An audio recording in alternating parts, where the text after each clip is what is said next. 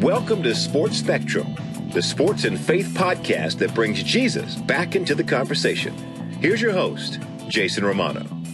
This episode of the Sports Spectrum podcast, part 2 of our conversation with Gene Chizik, former Auburn head football coach, 2010 national champion, is brought to you by Compassion International. We love Compassion. Compassion.com/sports spectrum. That's the website, compassion.com/sports spectrum.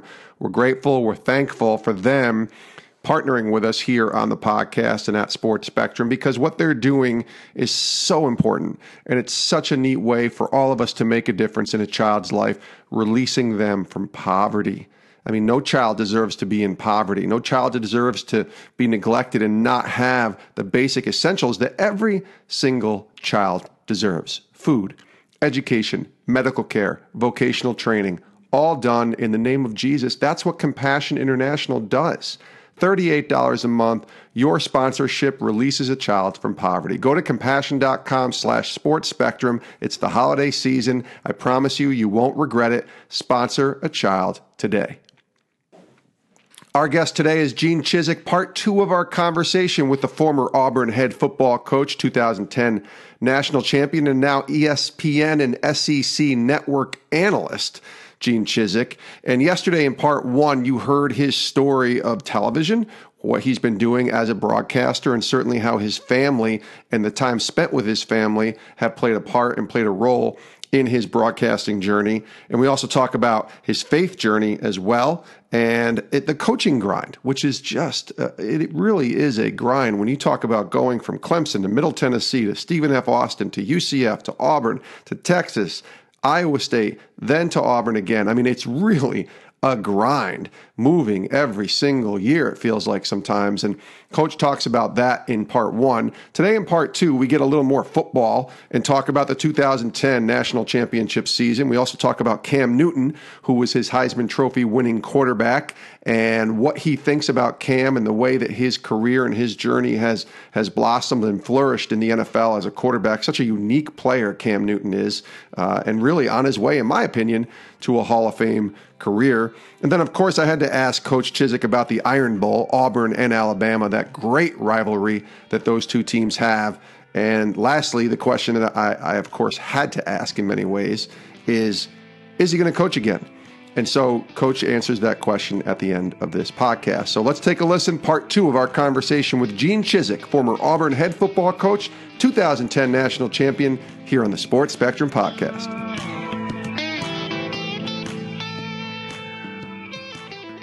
Coach, who were some of the mentors and teachers that you look back at now and realize how much they meant to you in your coaching journey through the years? Well, if you're talking the coaching portion of that, Danny Ford gave me my first opportunity at Clemson, and I will always be forever grateful to Coach Ford. Spending 2 years with him there at Clemson in the late 80s, that was the beginning of my college journey. My high school journey was a man named Sam Roper, who to this day is a great friend of mine. He gave me my first high school job that we mentioned, and he was a high school coach of mine. He was one of my high school coaches, and just a great friend to this day. And even my father-in-law, who's now passed away, people don't realize it, but I married my head coach's daughter from high school. Oh, okay. And he passed away 2 years ago. But he had a lot of influence on my life as well, just as a player back playing for him. And then as you go through the college years, a guy at Middle Tennessee who was phenomenal in my molding of a coach was a guy named Boots Donnelly. And Boots was just outstanding, and what a great coach at Middle Tennessee. And he was very successful, and he gave me a great opportunity. Then I moved on to Stephen F. Austin, and my head coach there was John Pierce, great Christian man who really was phenomenal with me, hired me as a young guy, then gave me my first defensive coordinator job. I don't know, probably at 31 or 2 years old. And a great league at the time was a 1AA league with out of the Southland Conference. It was a great experience for me. And then, moving forward with Mac Brown years later having a huge influence on my life. And even today, we're great friends. ADs along the way that have been Jamie Pollard at Iowa State, just a phenomenal guy, gave me my first head coaching job at Iowa State, and just a great person and a great friend of mine.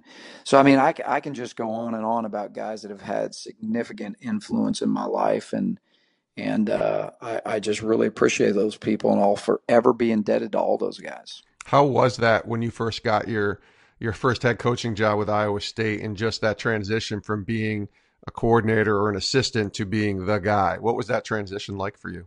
Well, it's like drinking water out of a fire hose. That's what it was like. And I don't think people really understand what a huge undertaking that is, particularly if you haven't been a head coach, and what that entails. But it was eye opening. Jason, there's 30 decisions you make a day, almost every day, and it's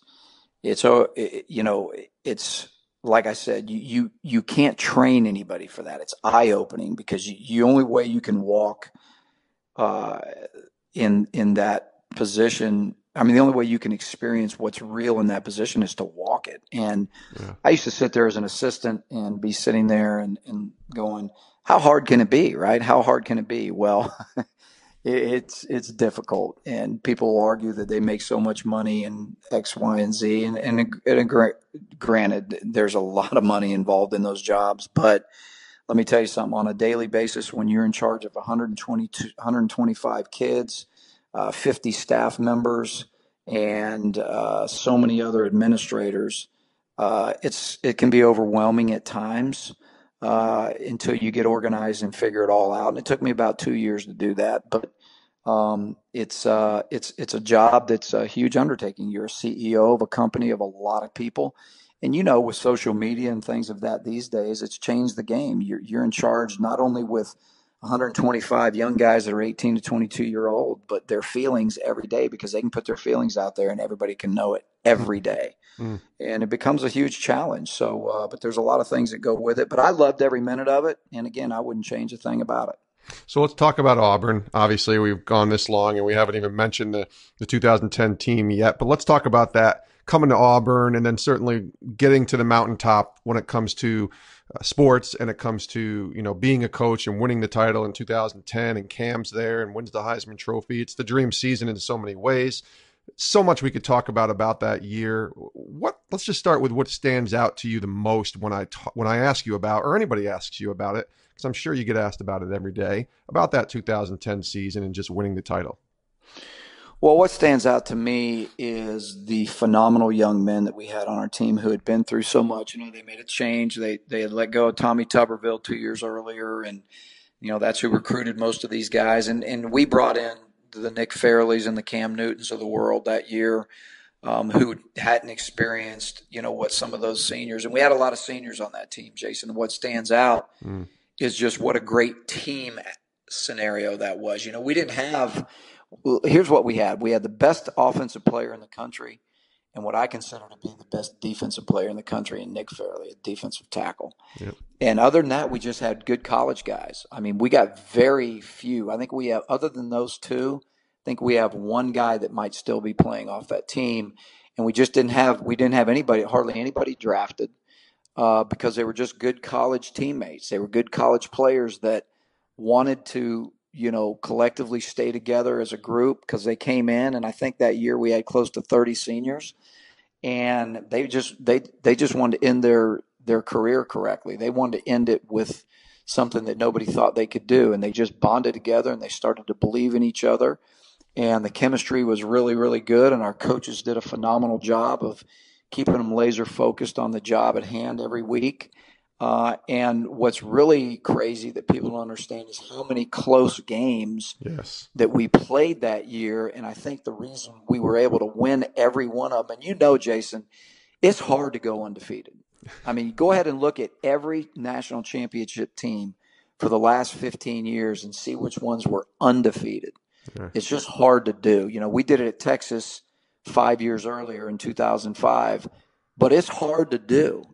And every close game that we played, because these kids believed each other, because they were such a great team together, united, we were able to never panic and always be able to pull those games out, including the walk-off kick to win the national championship. So that's what I'll always remember, just a group of guys that weren't all great football players, but they were a great team. Because you look these days on guys that win the national championship, how many first-round draft picks they've got. They've got them all over on offense. They've got them all over on defense, first-round picks, second-round picks, third-round picks. We didn't have that. Yeah.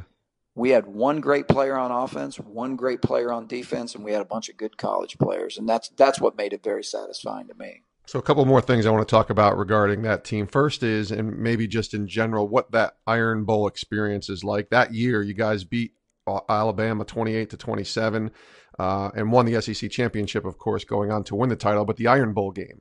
And there's so many great memories, and it's coming up here. And I know even by the time this interview airs, it may have already passed, but I think you can still talk about what that Iron Bowl experience, that rivalry is like between Auburn and Alabama.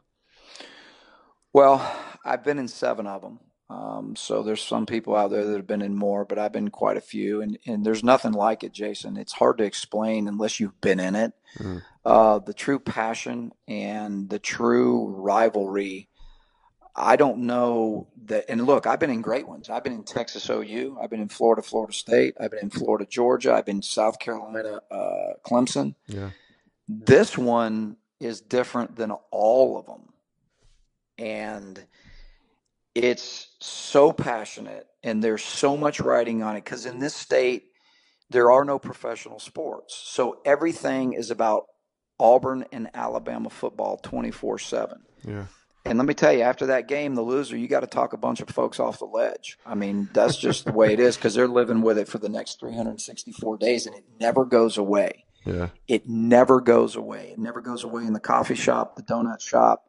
It never goes away at work. It never goes away. It's there, and it haunts you, until you have a chance to go back and win it again. But that day in Tuscaloosa, we went down 24-0, and it did not look good.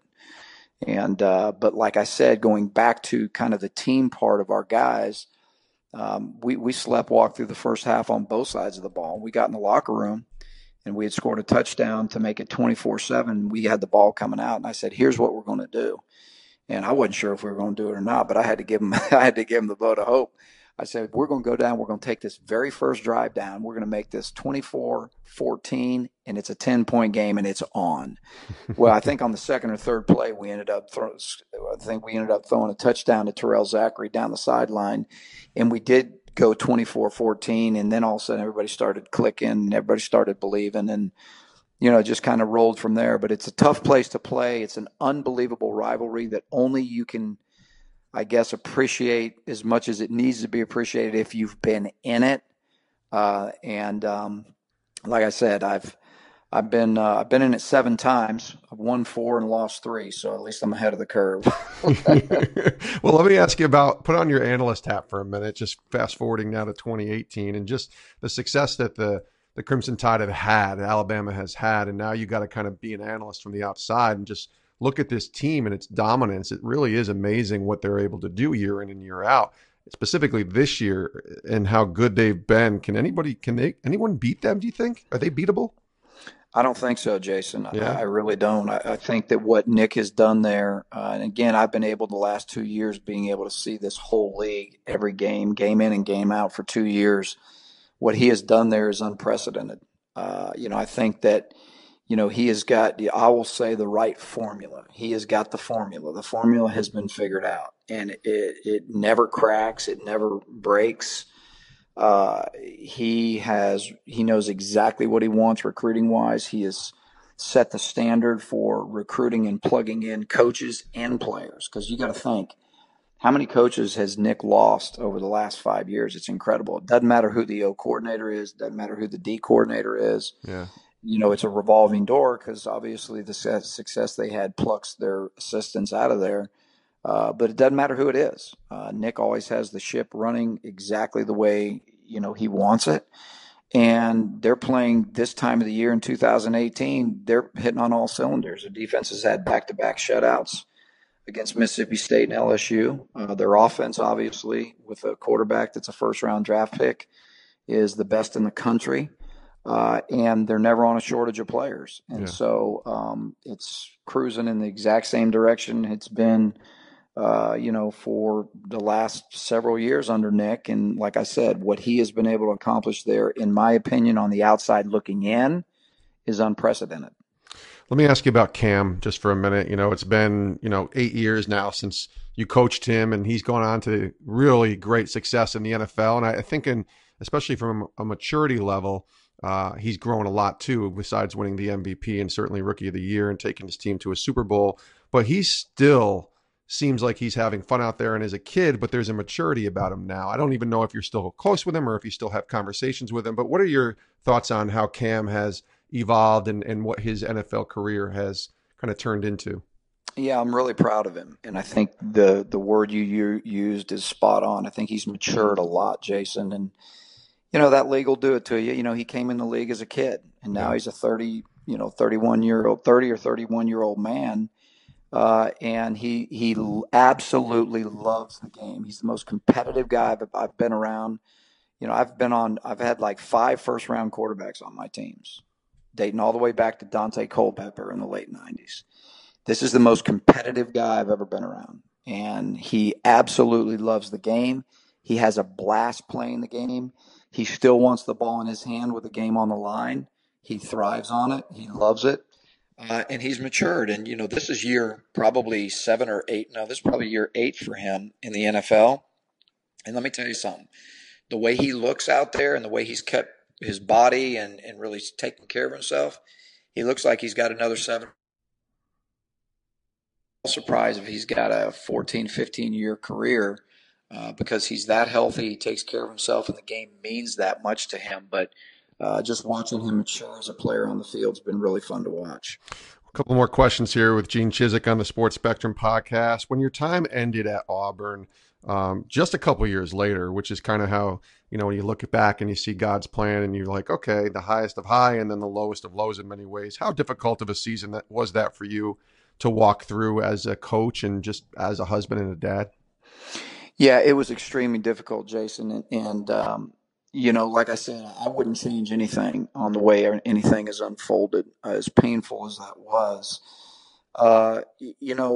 What's really the most painful part of that was trying to really shield my wife and children from all of the stuff out there because, in so many ways, you're just buried in the bunker, and not that you don't know what's going on and what's being said and how you're getting crucified out there. And that just comes with the territory. If you can't handle that, you don't need that job. But what was tough is trying to shield my young family. My kids were still in high school and middle school, and it was just a really difficult scenario, just trying to, make sure they were okay, which they weren't. They weren't okay with it, and that was very painful to me because, look, coaching is what I chose to do. And all of the things that come with it is, what they end up getting, good or bad. And, it was the first time really my kids and my wife had ever seen me perception-wise in the public fail, if that makes any sense. Mm-hmm.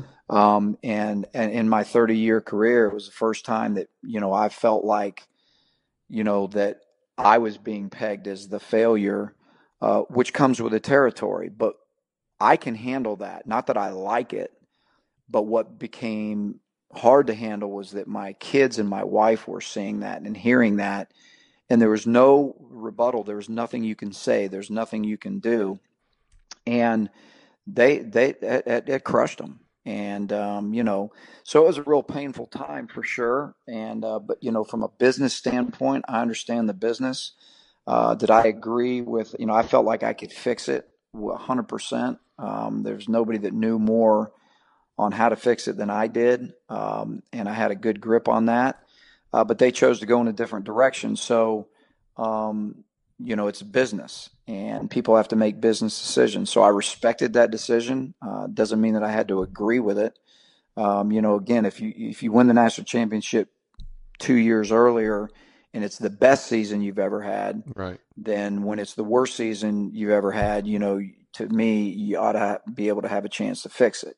But that's not my call. So never questioned it, just moved on. And this is where I think, God has really shown up in my life with being able to look back on things like that. And do you know, Jason, I never questioned, why. And, a lot of people say, they'll question their faith and they'll question. I never did that. I've never done that to this day. I've always just trusted that there's a purpose in everything. And, if I would have stayed the head coach at Auburn, I don't know what that meant. You know what I mean? I don't know what else could have been lying down there further down the road that might not have been good. So I just know that I was protected from whatever it was. That was what needed to happen. And God provided that. So I don't look back on any of that stuff. And that's why I can really look back on 30 years and say I have no regrets, because I just believe that God has walked in and carved my path. And, I've got what I've got. When it was good, it was God provided it, and it was bad, God provided it for a reason. So, but it was very painful for me. On an individual level, because you can go back and look at my track record through 30 years of coaching. That's probably the only year that you could say that, perceptionally, I had failed. And that was difficult for me to stomach, as a man. It was hard. But you live, you learn, you move on, and you don't look back. I'm not a guy that looks back in the past and dwells on things. I'm always a guy that looks forward and tries to move on to the next thing and do it with a positive attitude and a lot of energy. And of course, the old adage, we were talking about it beforehand, when we make plans, God just laughs, because he's got the perfect plan all in mind for all of us. But I wonder if your plans in your mind, and maybe God has these plans too, would be to coach again. Is that something you'd like to do? Well, Jason, I've been approached every year, several times, including this year, to be honest with you. And here's my thing. I love the TV world. I love what I'm doing at ESPN. I love the life that it gives me.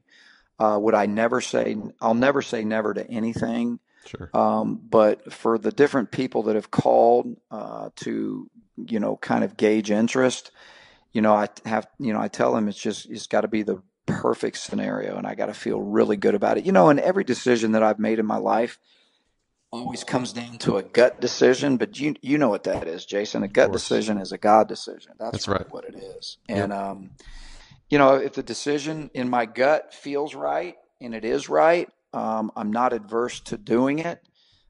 If I want to coach, I'm in great health right now. I've got 10, 15 years left in me if I wanted it. But again, for me to want it, it's got to be that perfect fit that allows me to enter back in and have a lot of fun doing it. I'm at a point in my life where everything is a decision made on quality of life. And if it's not the quality of life that I want, which is fun and enjoyable and having impacts on people, I don't have to do it. And like I said, God's just blessed me to the point in my life where I have options right now. And quite frankly, I want to take the best option. And so we'll see. People ask me that question a lot. And right now I'm really happy doing what I'm doing. That's good. Let me ask you this. This is our final question, and we ask this to all of our guests here on the podcast. In this season of life where God has you, where you are, what are you learning from him? What has the Lord been teaching you right now in this season of life for Gene Chizik? To really just wake up every morning and be thankful and enjoy every day, man. I mean, every day. A great friend of mine, he was actually my team chaplain. Him and he was our strength coach back at Stephen F. Austin years ago. And he's a pastor of a church now, but he was my team chaplain at Iowa State. One of my best friends on the planet. He looks up one day and, his wife is no longer here because of cancer. And, I try to look at those moments. Man, I really, Jason, I embrace every day. I can't look at what's happening in a week. And I know that really sounds cliche, but man, when my feet hit the floor every morning, I just say, God, thank you for this one day, man. And I just want this day to be phenomenal. And then do the same thing the next day and not really try to put a whole lot of thought into a week from now, 3 weeks from now, man. Just embrace the fact that God gave you another day. I don't know if you follow me on Twitter or not, but if you don't, it's at Coach Gene Chizik, and I have a lot of tweets out there, and one of them is going to be a really cool one the other day, or that I'm going to put out here in a couple days, and it's about opening up your eyes every morning, and you'll see what it is. But it's just the blessing of waking up to being able to open my eyes. Yeah, I mean, it's that simple, and I'm just blessed because my family's healthy, they're happy, and I'm just living the dream right now. And it's all because what God's been able to provide for me, to be honest with you. Yeah, the Twitter handle again is at Gene Chizik, and I like your hashtag. It's Words of Chisdom, which is awesome. Who would ever thought you'd be a social media guy, right? Yeah, I know. What's funny is when I first got on it a couple years ago, we had this contest. Because people were replying to some tweets and going, "Wow, that's some really good stuff." And so a friend of mine suggested, he said, "Why don't you put it out there like a contest?" So we did, and that won. They actually voted on it, That's cool. And that won. And then what's even more funny or more ironic about it, Jason, is we actually do a segment on the SEC Network on our shows on Saturday nights. Most nights we'll do like a Words of Chisdom segment. It's hilarious. That's awesome. But I've had fun with it, man. I mean, yeah, who'd ever thought I'm a social media guy? But I don't know if I'll go that far. But I do like tweeting, and I do like putting my thoughts out there. And so, hey, whoever's listening to this, follow at Coach Gene Chizik, and you might get a couple good laughs. Absolutely. Coach Chizik, Gene Chizik, it's been so great to catch up with you, and I always enjoyed my time when we spent time together at ESPN, and I'm grateful you took the time to come on this podcast. So thanks for joining us, and we'll catch up again soon, I hope. I appreciate it, Jason. Thanks for having me on, my man. Good luck with everything. And we do thank Coach Gene Chizik. I'll always call him a coach, the former Auburn head football coach, 2010 national champion, SEC network analyst, for joining us here on the Sports Spectrum podcast. Make sure you go back and listen to part 1 from yesterday and certainly part 2 today. Lots of good stuff there from the coach. And follow him over on Twitter at Coach Gene Chizik, at Coach Gene Chizik, and his Words of Chisdom, which I always enjoy looking at and following on Twitter. So we appreciate Gene Chizik for joining us here on the podcast. And we're also appreciative to Compassion International, our sponsors here on the podcast, for all the great work that they're doing releasing children from poverty. And here's how you can be a part of it for $38 a month. Go to compassion.com/sportspectrum. That's the website, compassion.com/sportspectrum. You'll see a list of children there just waiting to be sponsored. And you pick, you choose, you pray certainly about it. You find the child that you want to sponsor. Maybe you want to sponsor 2 or 3. And for $38 per child, $38 a month, you release that child from poverty and release them from the hope that they feel like they have lost. And you give them that hope by sponsoring them through Compassion. Food, education, and medical care, all done in the name of Jesus. Compassion International, that's the place to go. It's the perfect time of year, the holiday season, the Christmas season, to give them the gift, this amazing gift of being released from poverty. Compassion.com/sportspectrum. Sponsor a child today. Thanks for listening to this episode of the podcast. You can email me directly, jason@sportspectrum.com. Of course, we would love to have you leave a review of this podcast on iTunes, Apple Podcasts, and of course, download and subscribe to this podcast everywhere podcasts are found: Spotify, Google Play, Stitcher, you name it, we're there. Subscribe to the podcast, download it, listen, tell your friends, go to your Facebook page, your Twitter page, your Instagram page, screen grab this podcast. Send it to them, send it out, let them know about the stories on the intersection of sports and of faith. Also want to tell you about a great deal we have going on at sportspectrum.com. It's $18 for an entire year, and you can subscribe to our Sports Spectrum magazine. It makes a great gift for a family member, a friend, anyone who loves sports and loves Jesus. The Sports Spectrum magazine makes the perfect gift. Go to sportspectrum.com and subscribe today. Thanks for listening, and we'll see you next time right here on the Sports Spectrum podcast. Have a great rest of your day.